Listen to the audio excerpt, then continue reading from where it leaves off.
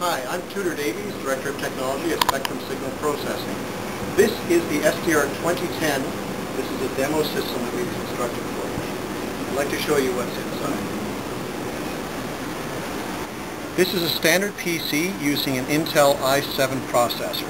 Actually, it's a Core 2 Duo in this box. We have the graphics card, and we also have Spectrum's Pro 2910 board, which is the carrier board here. And mounted on the 2910, there's an XMC 1131, which is a dual ADC board with a user FPGA, the Vertex 5 FX130T.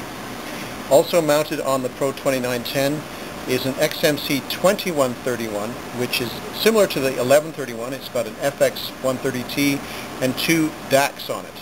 The ADCs in this run at up to 250 megasamples per second. We're running it at 200 megasamples per second. And the DAC runs it up to 300 megasamples per second. We're also running that at 200 megasamples per second to match the ADC.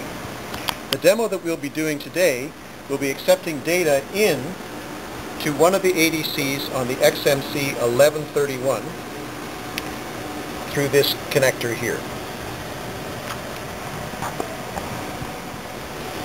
The signal that we're putting into that it's a 70 megahertz IF signal, which is coming from this vector signal generator. We're also combining that with a noise source from NoiseCom.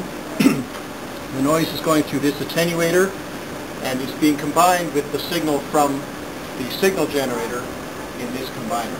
That goes through this wire into the input of the SDR-2010.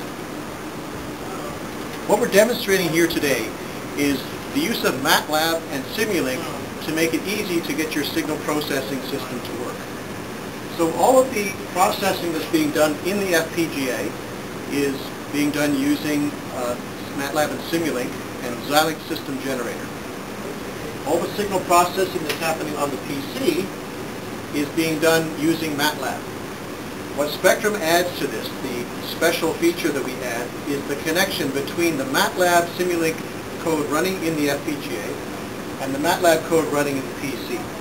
We are using Spectrum's library, QuickCom, which is common to all Spectrum platforms, to make that connection. And we provide with this system examples that show you how to get data at high speed from the FPGA over to the PC processor.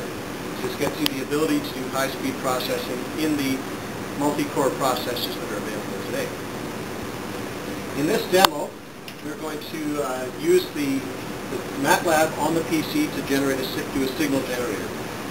In the FPGA, we have a digital down converter, and we down convert that data. We send the data in complex format, complex samples, INQ, at 36 megasamples per second, INQ, over the PCI Express bus, or PCI Express links actually, over to the PC processor.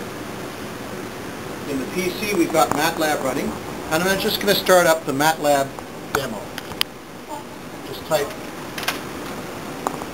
demo GUI at the MATLAB prompts. That brings us up this GUI, and we will set it to use real data from the Pro 2910. And it's going to be complex, and I'm going to set the center frequency of the digital down converter. This controls the FPGA down converter. I'm going to set that to 70 megahertz so that it matches the input from the signal generator. And then we'll just run. And so now you can see the signal on the Spectrum Analyzer display. We are also using a spectrogram, which is scrolling upwards, and so that gives you the ability to detect signals over time. So I'm just going to change the frequency here so you can see what happens when you move the frequency. You can see that the signal changes on the Spectrum Analyzer display and also on the spectrogram. Next, what we're going to do is increase the noise level.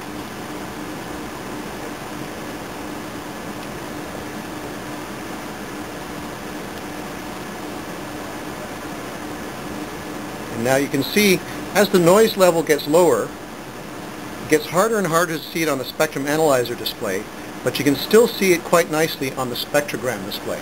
This is the power of this type of display. So now, the signal-to-noise ratio is so low that you can't even see it on the spectrum analyzer display, but you can still see it on the spectrogram display.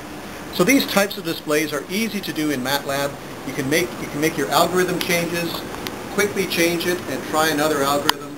And that's what the special features are with this. It makes it easy for you to do experiments with your signal generator, and you can signal processing algorithms, and you can quickly get your algorithms actually deployed out into the field with minimal translation time to go from your MATLAB simulation to your target system. So that's the SDR-2010 from Spectrum Signal Processing.